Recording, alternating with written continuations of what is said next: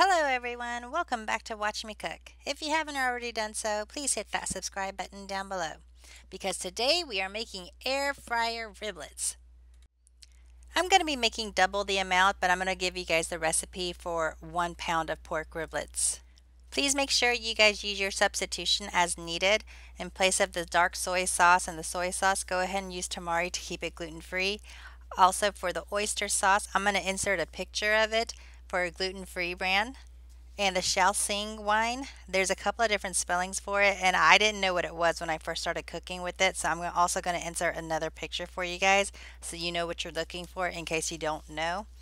And then we're going to need 1.5 tablespoons of sugar or your sugar substitute and 5 to 8 cloves of garlic. We'll begin by mixing all the ingredients together except for your garlic. So take that out and mix it all up so you have it all well incorporated. And then we're going to go ahead and add all of the pork riblets into the sauce. Make sure you're massaging this into your meat so that it can sit there and marinate for a couple of hours. And once you're done with the sauce and placing all your ribs in, go ahead and add your garlic cloves in last.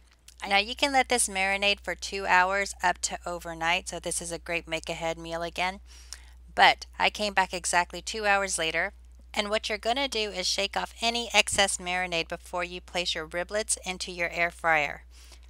You should be able to cook all 1 pound of your riblets inside your air fryer at once. But again, I doubled the recipe, so I need to do mine in 2 parts.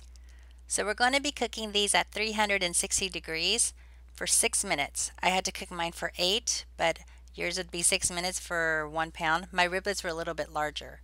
So all we're going to do is let it cook, take it out, shake it up, and repeat this step again.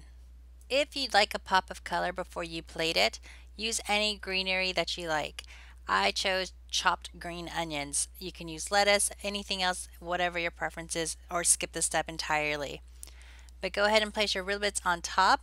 There is a recipe online for a sauce. I will go ahead and put the link down below in the description box.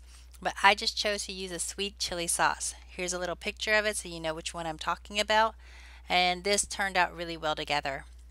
If you guys like this recipe, please hit that subscribe button and the notification bell below. And until the next meal, thank you for watching Watch Me Cook.